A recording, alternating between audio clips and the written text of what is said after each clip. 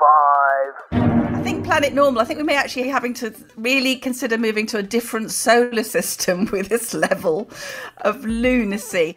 4. I'm starting to wonder if our politicians, as we've said in the past, are addicted to lockdown.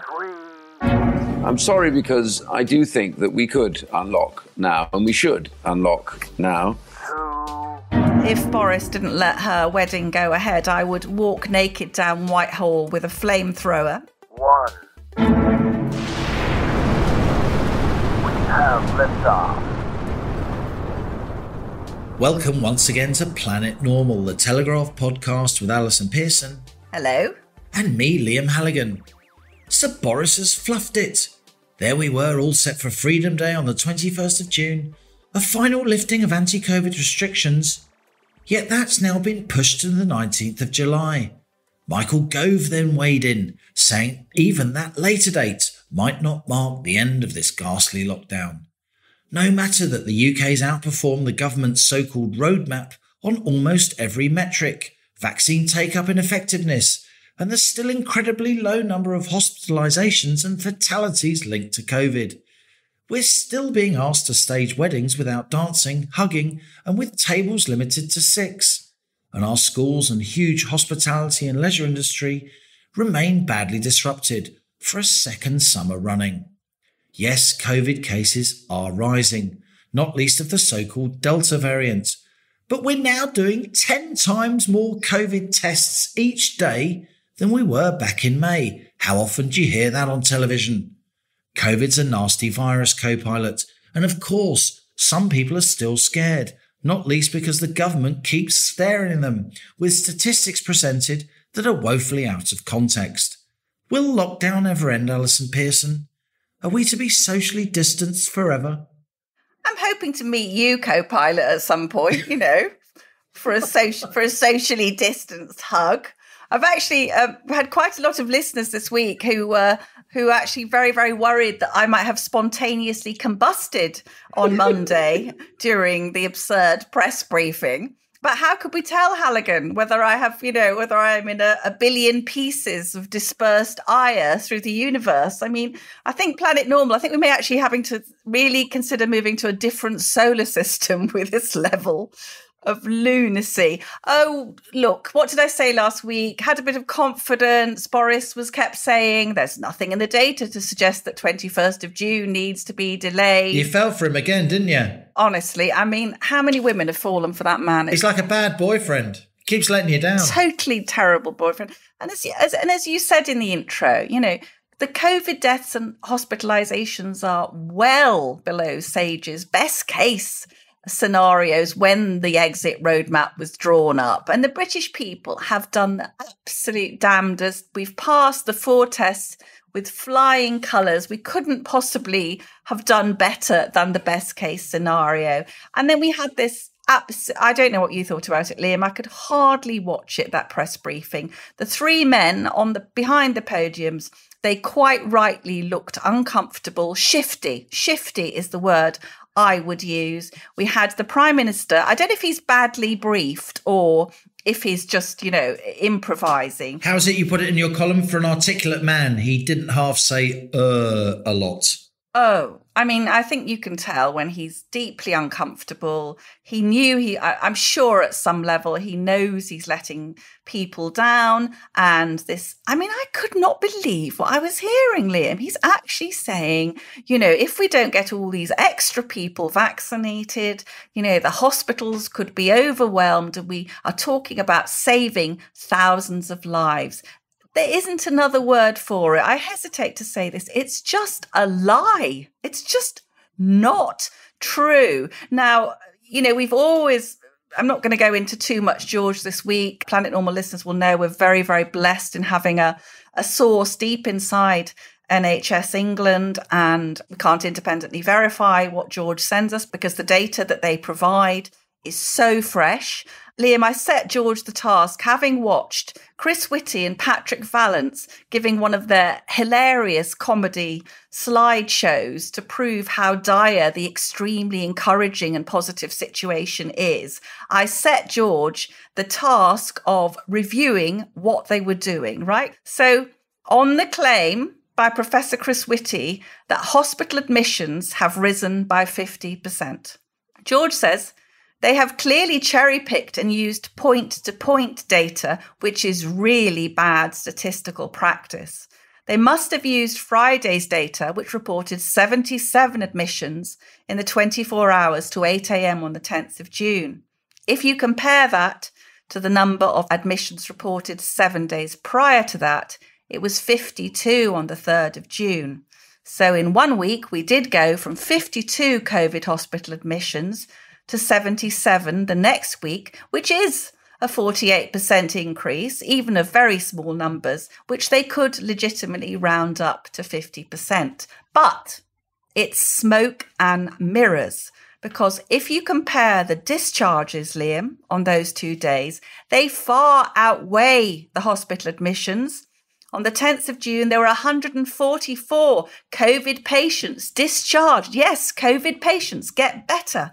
Discharged compared to 77 admissions. And on the 3rd of June, there were 90 COVID patients discharged compared to just 52 admissions. Oh, says George, and they are using admissions only for this analysis, as far as I can work out. If you compare the confirmed number of patients in hospitals between those 2 dates, when Whitty and Vallance and the Prime Minister claimed that there was a 50% increase, the number was 905 compared to 779, and that is just a 16% increase. And George says 16% of a small number is a very small number. What do you think, Halligan? The data, the cherry picking of data mining, we call it in the world of statistics and financial markets, is completely blatant. And it's not just that old trick that you've highlighted on Planet Normal before of looking at hospital admissions, gross hospital admissions, not net hospital admissions, including discharges.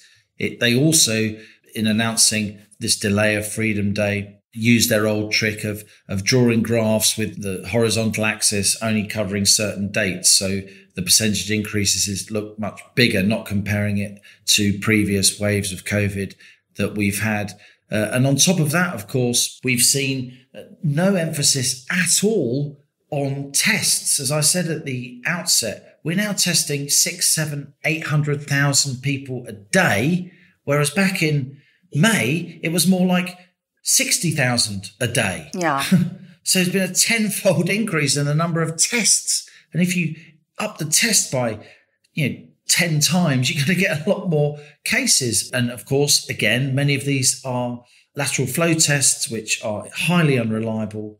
And you get just fragments of a virus in your system, which do no harm whatsoever and is completely normal. So it is layer upon layer upon layer of statistical obfuscation and, I would say, smoke screening in order to justify this case. And I really am starting to wonder if our politicians, as we've said in the past, are addicted to lockdown, addicted to the power that it gives them. And I don't say that lightly. I'm talking about some people I've known for a very long time, personally, as you have. You don't do what we do the way we do it without really getting to know the politicians we write about and talk about. And I am wondering about some proper sort of personality disorders going on now. I can't put it more politely than that. At the very least, there is, I'm not saying people aren't under enormous pressure, they are, but at the very least, I think there is a chronic reluctance among our political class at the highest level to say to the scientists, look, it's your job to focus only on the worst case scenario of what could happen under this ongoing pandemic, if you can even call it that anymore. It's our job to consider everything across the board, the costs of lockdown, the impact on mental health, the impact on young people, the impact of what could be yet another year of completely disrupted schooling, not least for my children at both university and secondary school. So I'm shaking with fury as well at this. Planet Normal, we keep it light, we have fun, we want to be a ray of sunshine, we want to give people hope, but we are both hopping mad today when recording this, because I think we both feel that there's a lack of courage and statecraft leading us out of this situation. Of course, there is risk in life, but leadership is about a balance of risks and engendering courage so we can go forward, not spreading fear, not hiding your head in the sand, not just shying away from a difficult decision because you're worried it might go wrong. Did you see my favourite phrase of the week, Liam, which I found, which I thought, oh, Liam will love this, was, you've heard the phrase evidence-based politics. Well, somebody on Twitter said politics-based evidence. Yeah. Now, isn't that perfect? That is absolutely That's what we were perfect. seeing on Monday. We were seeing a case, statistics used to trump up a decision that had been made before, which was nothing to do with the actual facts, where we have almost all the vulnerable population now, totally vaccinated. And this week, Liam, we've seen New York has opened up completely. California has opened up completely. There was a Hungary-Poland match, stadiums full of, absolutely packed stadium full of people not wearing masks, not social distancing. So as I said in my column, I think that the UK is looking like a hysterical outlier. It's absolutely embarrassing. And Theresa May, not someone I ever thought I'd want to see return to Downing Street, but absolute heroine this week, stood up in the Commons. She's been spot on. She's played an absolute blinder, since she's really good at being a former prime minister, isn't she? She is. And she said, how can we be among the most vaccinated nations in the world, yet not give the people back the freedoms which those vaccines deserve? Now, something that struck me, Liam, was that you've had a few people, it's a kind of like, oh, it's only 4 more weeks, it's only nightclubs closed, it's only, one Labour politician was on the radio and described it as a minor inconvenience. I don't think people understand what's going on here. So as you said, the children, the kids, they're still in these crazy bubbles at school. They're still being sent home because, one person in year 7 coughed. We're still seeing these huge disruptions to education. But it's more than that, Liam. The end of term, the concerts, the sports days, the sweetness in life, that those kids, this is the second summer, they're not going to go on. The rites of passage. This is why everyone goes to work and creates wealth. So, people can have these kind of experiences. When does this end?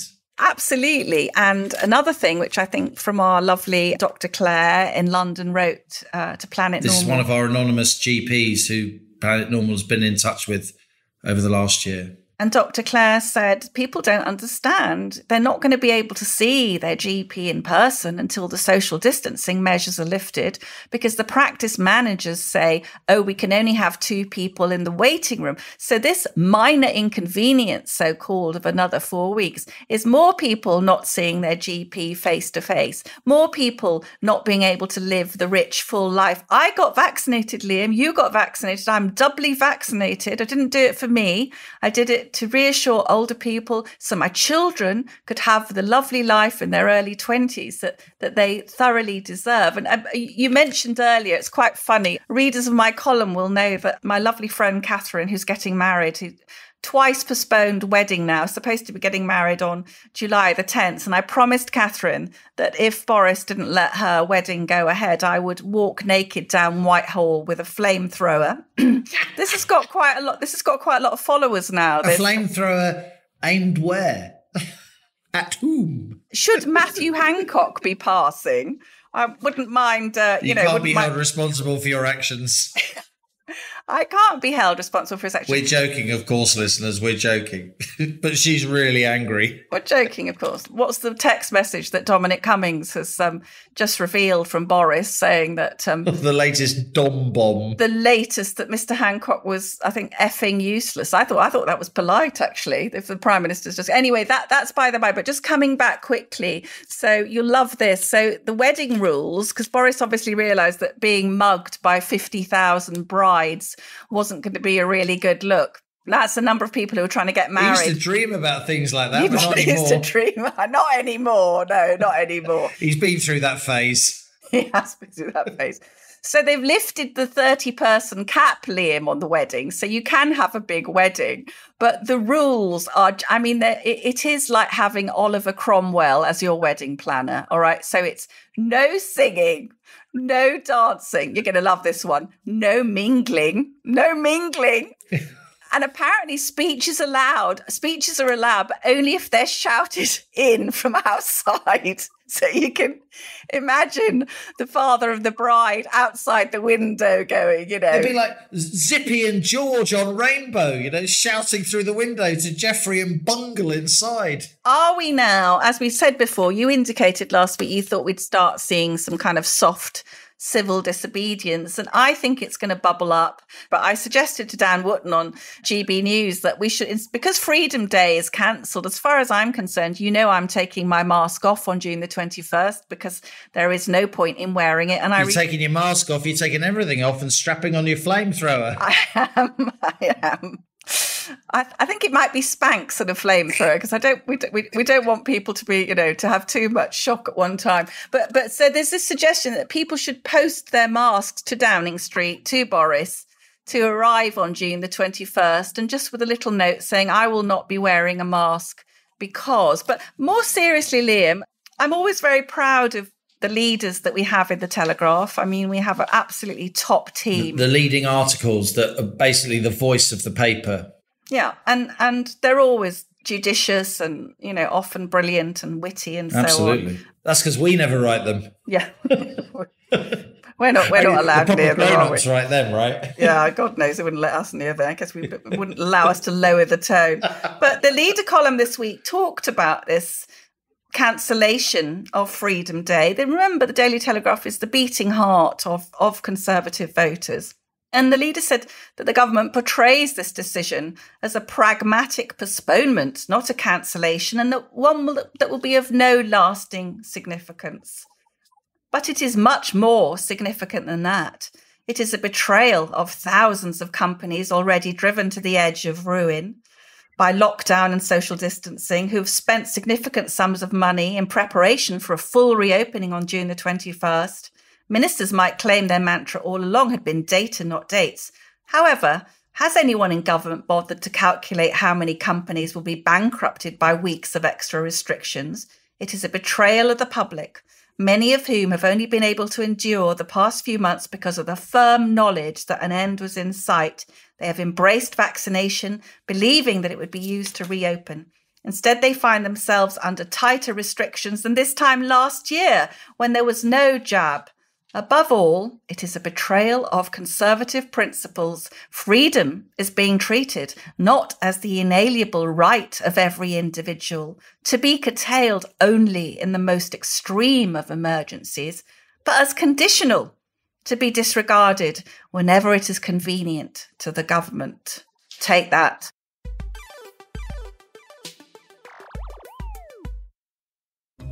Hello, I'm Christopher Hope, but my pals call me Chopper, and you can too. Just dropping into my second favourite podcast to tell you about another Telegraph show, mine.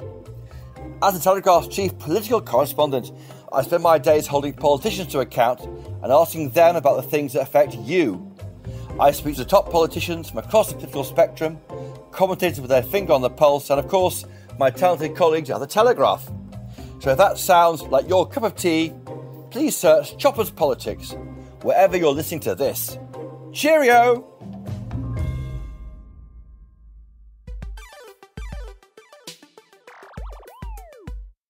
Last week, Planet Normal heard from Dr. Jay Bhattacharya, based at Stanford University, one of the world's leading epidemiologists. Dr. Bhattacharya argued that lockdowns probably killed more people than it saved, and that jabbing people and young adults across the Western world, while vulnerable elderly adults across his native India and other developing countries go unvaccinated, is immoral. Now, as you just heard, Allison's on fire, or at least others near her soon will be, and others are fuming too at Boris Johnson's decision to delay Freedom Day on the 21st of June. This week, we talked to former Cabinet Minister and one-time Conservative leader Iain Duncan Smith. Now, IDS remains an eloquent and influential MP, popular with many voters for his work on social issues and his honestly held views. I started by asking him what he thought of the Prime Minister's big decision to delay Freedom Day. Well, I don't think I was probably surprised. If there's been anything consistent in this, it's been the consistent pessimism of the scientists that the BBC wants to put on the air. And so, in essence, for the most part, it was obvious what was going on was a kind of concerted attempt to ensure that we didn't unlock on the 21st. I was sorry, but as I say, I wasn't surprised. But I'm sorry because I do think that we could unlock now, and we should unlock now, even if we had one or two sort of more careful restrictions, maybe a longer period before nightclubs get going, that sort of thing. But generally, getting this country back going into the office, back at work, it was just so important for us economically, for people's well-being, mental well-being. COVID has become it's like this invader that has taken you over and, sticking their jackboot down on your head, saying, what I can do to you is going to be terrible unless you do as you're told. And that is a kind of sense about where this disease is. I think it's irrational now. And I think the problem is that the attempt to get everyone to do as they're told has led to this fear factor in the back of everyone's heads. I mean, in what world would you think that the BBC would report death rates of 8 every day? Why would you report those death rates when they are less than pneumonia by a long way, cancer, heart disease, you name it? It's 5th in the death rate list, or 6th, I think, of all the other things that are going on. And even hospitalizations. Now, all of this has happened, so we're reaching the stage where I think government's finding it very difficult to take a bold decision. And now the government feels, if we do this and it does go wrong, my goodness, won't everybody turn on us and say it was all your fault because you didn't listen to the scientists? That's where I think they are. You've sat in the cabinet, Iain. You've seen power at the highest level. You say the Prime Minister is acting irrationally now. Do you think he's actually clocked the fact that, yes, cases are up? We're doing about 700,000 tests a day. No wonder the number of cases have gone up. And the hospitalizations are overwhelmingly now among younger people rather than older people. Does Boris get all that? Does he get all that, do you think?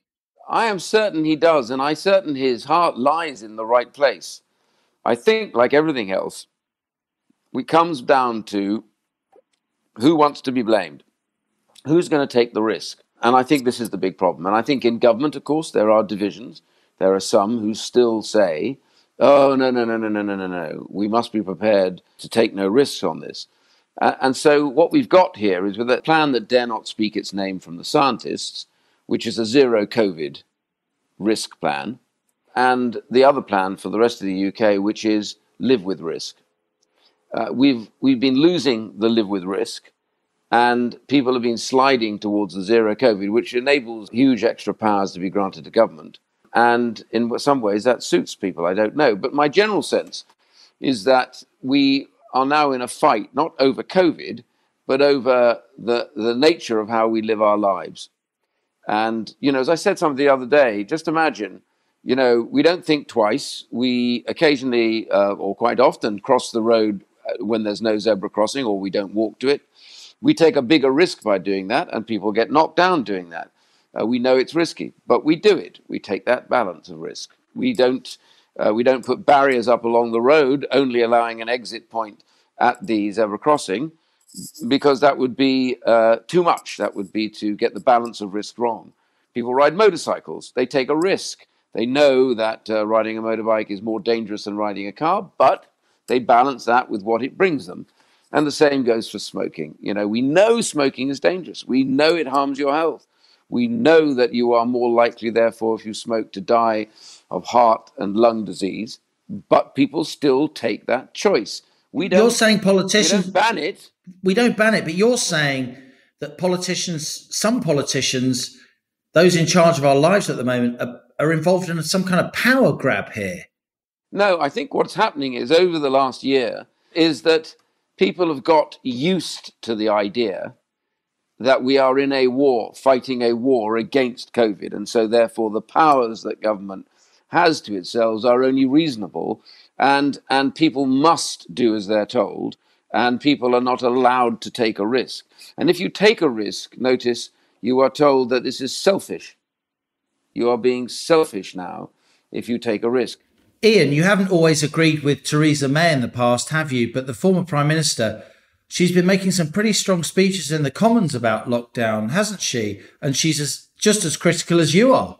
Yes, Theresa, for both of us, in a way, there's a slight problem about this. One is because Theresa was Prime Minister, and therefore it's, Prime Ministers should avoid, if they're possible, criticising their successors, although that doesn't always run, because Mrs. Thatcher certainly wasn't reticent about criticising John Major. Nor Ted Heath before Mrs. Thatcher. No.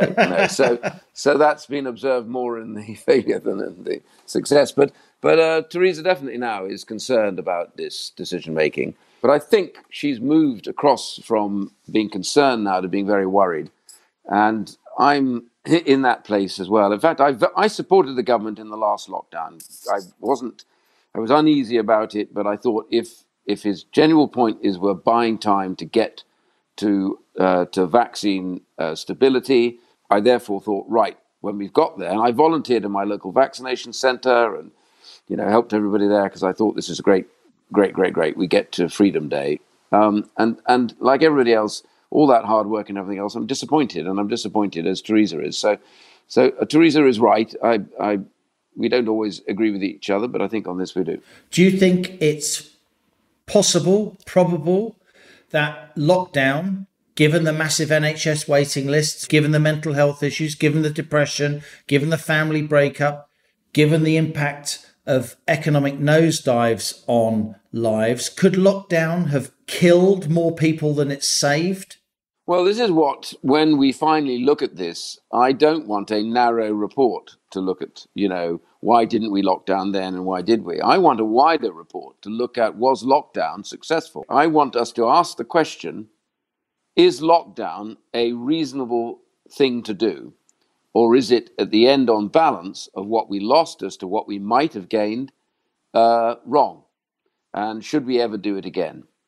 And this, I think, is the big question. We stumbled into lockdown, it seemed to me, because other countries started to do it. Now, the big problem we've got, as we've gone into one smaller lockdown, then a third lockdown, is that we're getting into the habit of this now as a way of resolving it. So now what I have is a real problem. Why this review needs to look carefully at were lockdowns and are lockdowns a policy instrument, or should they be abandoned? And that's because where do we go now each year? If in the psyche of all the health people and the scientists is that every time we get to a certain point of a disease, we must lock down to stop it spreading. In 1968, we had 85 to 90,000 people died of a flu virus. Actually, they were young people, not old people, as with COVID.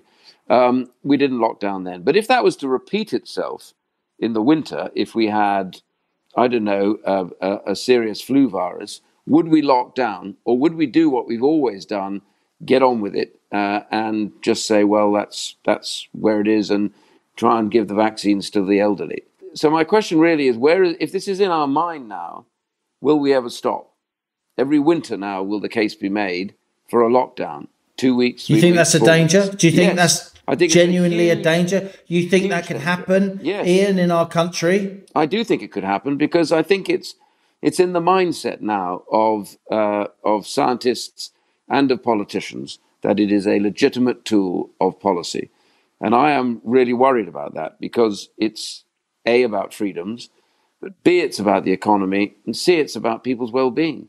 And it's a very heavy hammer to aim at a very small nail. And the trouble is the collateral damage is vast. And that needs to be calculated in the overall sum of did we take the right decisions. Moving on, you mentioned other countries there.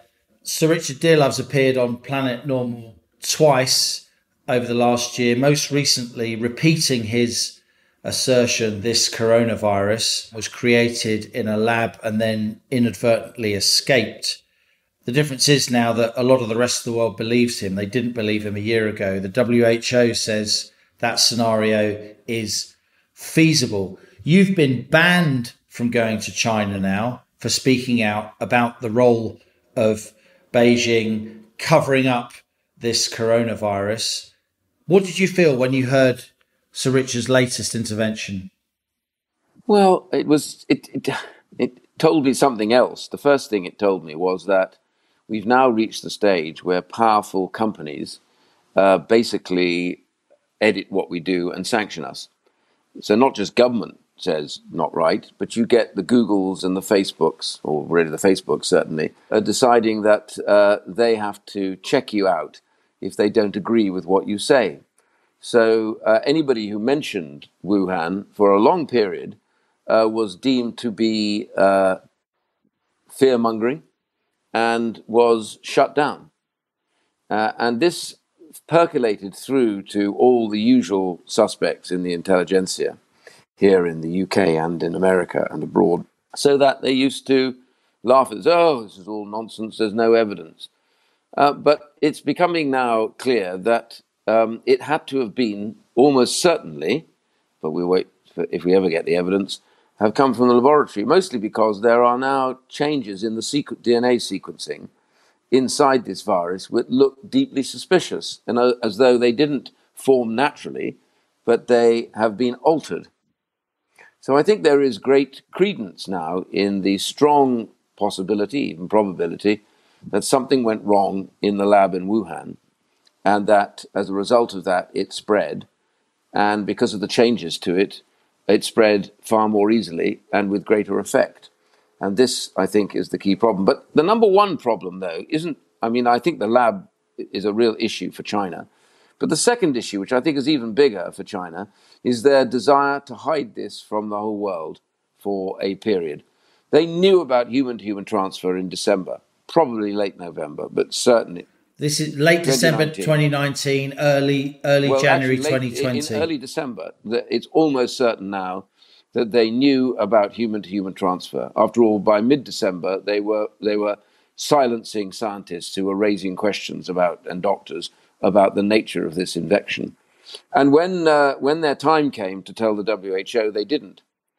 They delayed that until January. When in mid-January, they finally told the WHO they had an epidemic, by which time it was too late. It had already traveled, with people traveling particularly to Italy, but across the world, into the United States. Everywhere there were people going from China and into China, picking it up, spreading it on. And the result is we've had a global pandemic, which they admitted to, I think, on or around the 20th of January, finally, that it was out of control.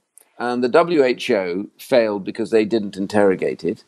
And between the two of them, but particularly in China's case, we are now suffering, all because of China's complete arrogant failure to stand up for what they were supposed to have done, and instead of which, hide this in the hope that they could silence it or stop it before anyone really noticed. That was a disaster, and we've all paid for that disaster. What could this disaster, as you rightly call it, do in terms of geopolitics, in terms of China's relations with particularly the Western world? Could we enter a new Sino-Western Cold War?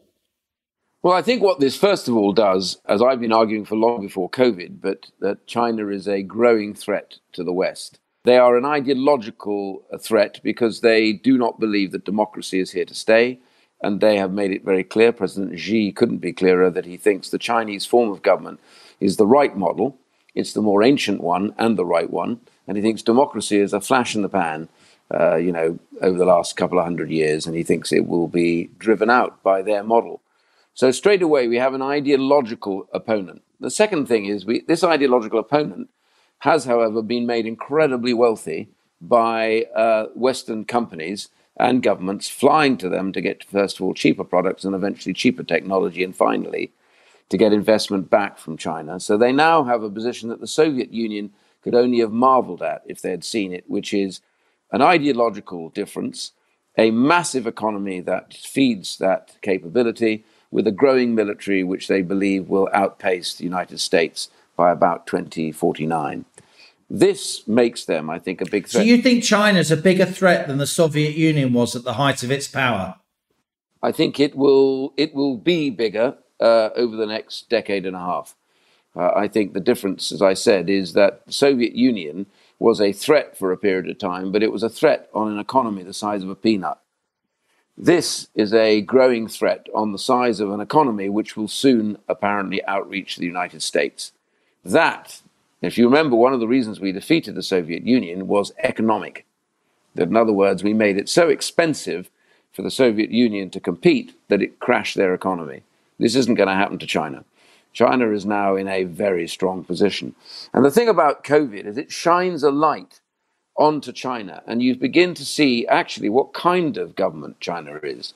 And you see how aggressive and dictatorial and brutal it is. I mean, the Uyghurs, forced, slave labor camps, forced sterilization, incarceration, children separated and brought into schools to inculcate Mandarin, not their own language at all, ethnicity being driven out. Tibet's the same. If you look at the Christians in the Falun Gongs, persecuted, Falun Gong organ harvesting, Hong Kong Treaty, trashed, democracy being crushed, people being locked up for peaceful protests, which was allowed for in the original Sino-British Agreement, aggression on their borders, Indian soldiers killed on border clashes, South China Seas occupied against the rules and laws by the UN, but occupied by China. You go on round everywhere you go. Taiwan, permanently threatened now, overflown by Chinese jets on a daily basis. We have a power growing and not a friendly one, and yet Western governments still hesitate because they don't want to upset China, because they're desperate for Chinese investment and Chinese business. This is really why the danger is much greater. We were never in that position with the Soviet Union.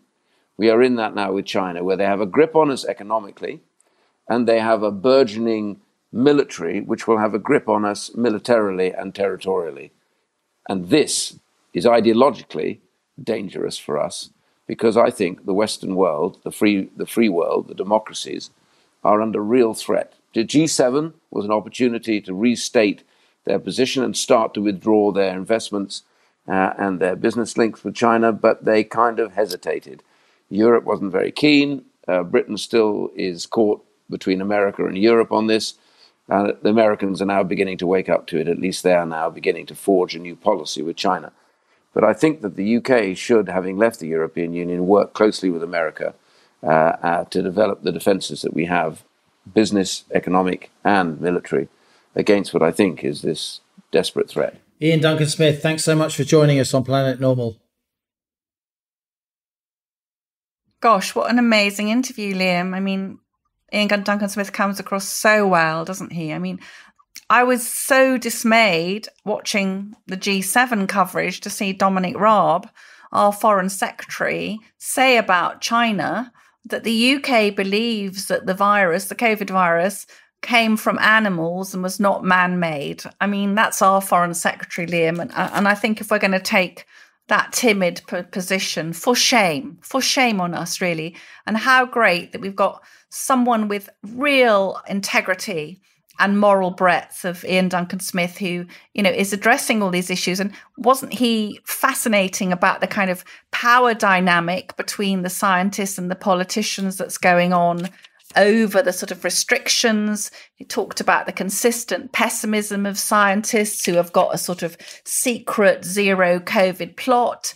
Are these restrictions going to become a feature of how we live our lives? I don't know how you feel, Liam, but I would consider moving abroad if this is the kind of regime we're going to have to live under. And then talking about also the idea that politicians have got used to the idea that we're in a war against COVID, even though the enemy is on its last legs. We know it is, but they think these powers are reasonable and that anyone who takes a risk is the bad person.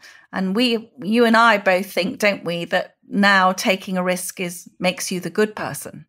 Well, I first met IDS back in the mid-90s when he'd only been in Parliament a few years, and I was a young political reporter. And I've always found him as somebody who's very, very thoughtful and does a lot of research and knows a lot of stuff. And yet I feel he's often sort of dismissed too easily, too lightly by other people in the Conservative Party. And, he's seen to have been an unsuccessful leader. But, it was a pretty difficult wicket back in the early 2000s when New Labour were at the height of their power. And I think he demonstrated a lot of qualities in that interview, backing Sir Richard Dearlove's point of view on COVID and the Wuhan lab theory. It strikes me that, there is clearly a huge rift now between big parts of the intelligence community on the one hand that Dearlove is sticking up for, and the Foreign Office that has always been, very much in sort of the George Osborne mould of this is the new golden age of China, etc., etc. And that was expressed by Dominic Raab at the G7, as you said. And IDS feels this China issue strongly, given that he's actually been banned now by Beijing from travelling in the People's Republic. It's starting to get really, really quite serious. And when people like him say that relations between China and the West could become as dangerous as they were, or even more so than they were between the Soviet Union and the Western world, the kind of Cold War atmosphere that you and I grew up in, then that's worth considering. But I think the immediate comments he made about Boris Johnson's actions are in some ways even more explosive, because this is a guy who's often in the room when big decisions are made. And he's talking about, colleagues he's worked with for, half his life and people he respects. And this guy is not an outsider. Just this week, I was meant to talk to him in the interview and we didn't even get round to it, about a report that he's just done for Boris Johnson, commissioned by Boris Johnson, along with the Mid-Norfolk MP, George Freeman, into how to make a success of Brexit from a sort of technical, regulatory and legal nitty-gritty point of view. So this is somebody who clearly is part of the Prime Minister's circle, even if he's not, one of his most trusted confidants. And for him to say what he said about the Prime Minister's actions, how he's become irrational about lockdown, how he needs to push the scientists down to one side and make a bigger, bolder decision, I think is pretty eye-catching. Yes, I think actually just about as you were about to interview him, I think he'd actually been in with the Prime Minister. So he's that close. I think, Liam, we're getting a bit sick of hearing people say, oh, Boris's heart lies in the right place.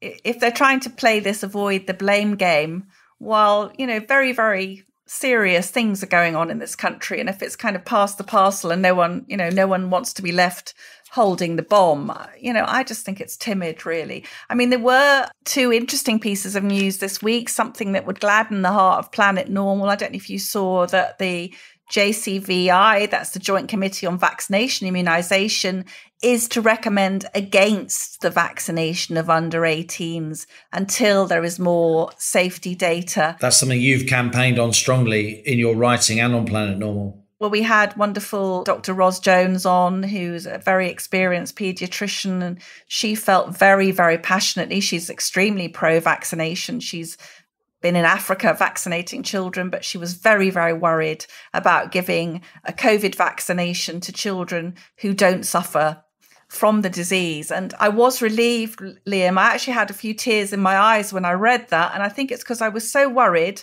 that if the JCVI had slightly washed its hands and just given the politicians a range of options, I've reached the point where I don't trust our politicians to make wise, ethical decisions for the population. And I could just see someone like Matt Hancock in that kind of mad, messianic way saying, yeah, let's jab the kids and make us all safe.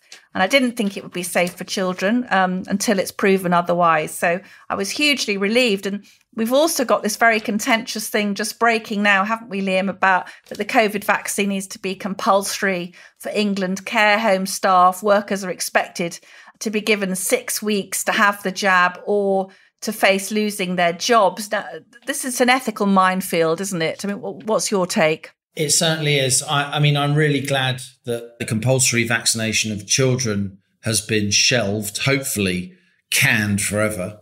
And well done to you for highlighting that with such force. But I do think that in the end, if you want to work in a care home or a hospital, you should be vaccinated.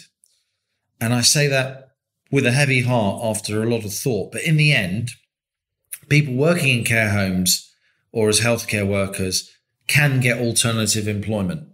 So you're not condemning them to not being able to go to work. They can get alternative employment, and maybe there could be compensation in some cases. But it does strike me as pretty mad if you've got very, very vulnerable older people being exposed to, at close quarters, by definition, in a tactile way, again, by definition, people who aren't having the vaccine when the whole of the rest of the country is working so hard to get this vaccine into people's arms. I think that is one limited case in which compulsory vaccination would be morally justifiable, in my view. I think there are practical problems, though, because we have staff shortages in care homes and a lot. I mean, I worked many, many years ago when I was a student, Halligan. I worked in a mental hospital. Actually, it was a pre-senile dementia ward, and lots of the care staff are from the Philippines and from South Asian backgrounds. And these are the people who are most suspicious of the vaccine. So I foresee some quite volatile exchanges in the weeks ahead, days and weeks ahead, because if the majority or many of the care home staff come from populations who are vaccine averse, and maybe let's face the brutal truth, Liam, this may be what's lying in the government's mind, may it not, that they've been very cagey about where the infections are. But I think looking at the map, we know very clearly where the Indian variant is and is spreading, and where the hospitals, George tells me, the hospitals which are most affected, and they are in areas where communities are most suspicious of the vaccine. So I think we're going to see a lot of clashes and possibly some human rights arguments brought out about whether not believing in the vaccine could become cited as a sort of ethical belief that you're allowed to assert it. And indeed, as we know, after the Second World War, there is the Nuremberg Convention, which means that no one has to have anything put into their bodies that they don't want. So sparky times ahead. Now it's time for our listener emails, a selection of the fantastic, insightful, often funny and variably heartbreaking messages you send each week to Liam and me at planetnormal@telegraph.co.uk. We've had an absolutely bumper crop this week. We just can't get through them all, and they are absolutely wonderful. This is from Caroline. Our family has nearly completed the COVID bingo card. Mum dying alone in care home, COVID, self-isolation, furlough, working from home, foreign holidays cancelled, funeral for 4, funeral for 30, no wake, sister unable to fly from the US despite being fully vaccinated, sister-in-law ripped off by inept testing company when she flew into quarantine with my terminally ill father-in-law, and phoned repeatedly by track and trace, and made to feel like a pariah for wanting to see your own sick father. Band practice cancelled, events industry shut down, don't see your girlfriend who lives 2 miles away for 3 months, Euro 2020 tickets cancelled. Every time it looks as though you have a full house in COVID bingo, someone, aka Sage or Professor Lockdown, adds another scariant to the line. Yesterday, we hoped to complete the card when my 25-year-old had his Pfizer vaccine along with thousands of others, queuing with as much excitement as getting Glastonbury tickets. Let us use the ingenuity that we have used to get everyone vaccinated to restart foreign holidays, reunite much-loved relatives, and get the music, events, hospitality and aviation industry back on their feet. Not doing so risks accelerating a mental health crisis. My sons in their 20s have kept their grandparents safe. Let's give them a chance now to get their lives back on track as soon as possible. We often save Planet Normal for our regular trips from the Midlands to Yorkshire to visit my father. Thank you for keeping us sane. We wish we could listen to you every morning instead of the dreaded lockdown zealots on the Today programme. Best wishes and thank you both for letting us know that we are not alone. Oh, that's a fantastic email, Caroline. I really love the idea of COVID bingo. Liam, have you got something for us? I have indeed. That was a wonderful one. And this is also wonderful from Lindsay. Are you still out there, Planet Normal? Is common sense now extinct? Like the dinosaurs, will this concept ever roam the planet again? I find myself compelled to ask as I'm utterly baffled by the UK's announcement they'll be delaying Freedom Day. On what grounds? I hear cries from the people on the streets across the UK so loud are their cries, I hear them in New York. As an expat living in the US, I've watched the UK remain in lockdown far longer and stricter than that of the majority of states in America. In fact, today, New York lifted all COVID restrictions. Yet the UK, which has been a leader administering the vaccine, a programme rivaled by so few, are locking down for longer still, with COVID patients amounting to less than 1% of NHS hospital beds and over 50% of the UK population having received at least one vaccine dose. What is the risk the government and their advisors are so terrified of? Of allowing people to choose their own comfort levels with a now somewhat informed perspective on this virus? Is it the risk of children hugging and playing in the playground and families being reunited? The risk that our economy opens and thrives? The risk that we all move on with our lives? Or is it the risk that the government and members of parliament may have to give up the unforeseen power they now wield over our society? I've listened each week from afar for my dose of Planet Normal. The thoughts and stories of your guests and listeners have been pragmatic, powerful, poignant. On many occasions, they've brought tears to my eyes as I've heard harrowing and heartbreaking tales of the consequences of this pandemic.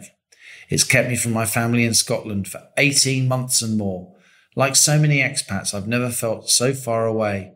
I've missed the birth of my first nephew. My parents have missed out on half of my children's lives. I've been married without a father to walk me down an aisle or a mother to help pick my dress. I've lost a job. I've felt sad, guilty, angry, overwhelmed and exhausted. We all, whoever we are, have a story to tell, and for the majority of us, we've remained steadfast to the cause of protecting those more vulnerable than us and understanding the sacrifice for the greater good. That is until this past week, when Mr. Biden and the G7 leaders descended on the UK, with their entourage of staffers and the world's press corps in tow, unhindered by no-fly rules or closed borders.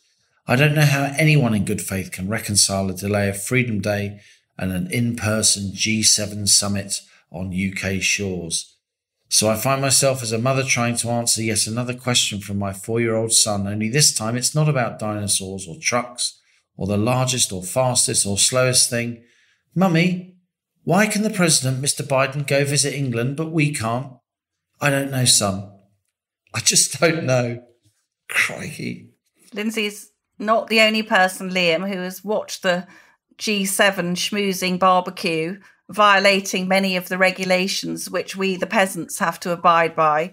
And you might have noticed that the hashtag I'm done was trending on Twitter because a lot of people looked at those people and I looked at them and I thought, are you members of two households? Which is what we're asked when we're trying to organise a get together. I'm not sure that they realised how badly that would come across. Anyway, this is from Eric. Imagine if the public had been told in March 2020 that their lives would be locked down for 18 months and possibly indefinitely after that, despite having received a vaccination and on account of a virus accounting for approximately 0.5% of deaths. What would the reaction have been? But today, after the psychological conditioning and relentless focus of fear and amplification of COVID, all of this sounds perfectly rational to a cowed and broken British public. Well done, Boris. What a country you have bequeathed us. What a legacy you will enjoy. And on the same theme, this is from Richard. Dear co-pilots, there are two excellent items in today's Telegraph. One, of course, is the regular column by co-pilot Pearson. The other is an article comparing the graphs shown by Chris Whitty at Monday's press conference with other graphs showing what Whitty's graphs concealed. Looking at the comparisons, it is hard not to think that Whitty was being deliberately misleading. Simple sleight of hand techniques were used, selecting a limited time period or using percentages instead of absolute numbers. It raises the question, did Whitty and Vallance decide in advance that Freedom Day would be postponed and then sit around mulling how best to present the graphics to bamboozle the public? And is our classicist Prime Minister incapable of asking the simplest questions about the data? Keep on flying. This one's from Richard. In the same vein, dear Liam, just after 6 p.m. yesterday, I thought I heard an explosion. Could you confirm this was Allison responding to our pusillanimous Prime Minister's announcement Freedom Day had been cancelled? Perhaps on a more serious note, I make the following comment.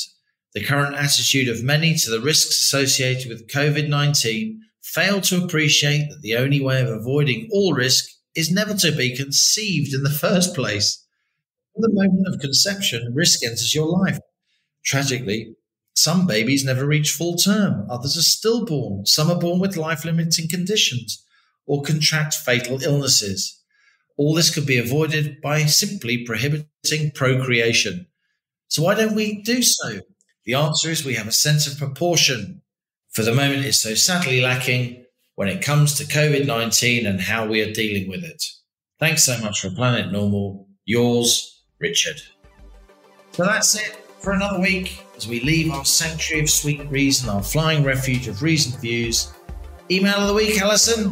Liam, I think we should give the email of the week to Lindsay, who sent that absolutely wonderful, spine-tingling email to us from New York. Lindsay from New York. I think this is is this our first Planet Normal mug that's going abroad? Anyway, Lindsay, we're delighted to send you a mug for that. Liam and I will be responding as normal to your comments on the Telegraph website on Thursday morning, the day that this podcast is released, between 11 a.m. and 12 noon. I promise to have calmed down a bit by then. We'll put the link to that article in the description notes of this episode, or just go to telegraph.co.uk and look for the article labelled Planet Normal. So as we speed away from our beloved Planet Normal, the madness of planet Earth comes back into view. Thanks as ever to our producers, Louisa Wells, Isabel Boujard, Elliot Lampitt, and our editor, Theodora Laludis. Stay safe and in touch with each other and with us. And until next week, it's goodbye from me. And it's goodbye from him.